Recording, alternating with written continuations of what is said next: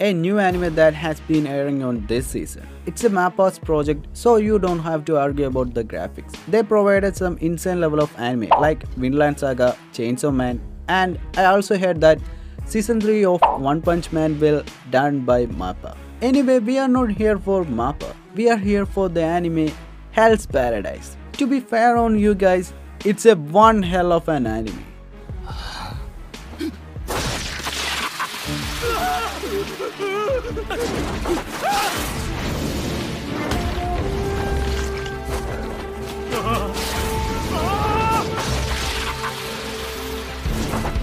Gabimaru, or aka MC, is born and raised to be a shinobi. If you don't know what shinobi, maybe you can say ninja.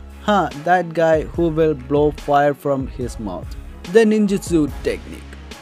His parents are killed by the village chief, and now he is a loyal assassin to that chief. To be a best weapon in his hand, our chief decided to marry him to his daughter. She changed him a lot as a human beast to 16-year-old loving husband. Now he's tired of his head chopping job. Asked his parent killer to be free from this miserable life. He wants to live a normal life with his daughter. Then the motherfucker trapped him to this place. Now he gave up on everything, so as he thought, but he still want to see his wife. That's how he meet Yamade. Yamade is the executioner who assigned to kill Gabimaru, but she offered him another way. If he want to live, he must travel to an island and find an elixir of immortality. Now he's shown his choo-choo train technique and starts his adventure.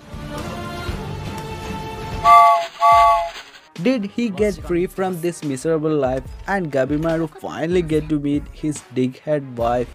The first episode is more like to be an introduction of our MC. I think this not the start. The main plot will start from the island where every human turns into flowers. By seeing the opening song, you will get to see more characters and monsters. This episode is only focused on revealing some hidden ability of our MC. Full potential of his ability is preserved for the future episode, cause we never fully seen the ninjutsu technique. So you can expect more action and many anticipating scenes. It's a 13 episode series and an action adventure fantasy anime.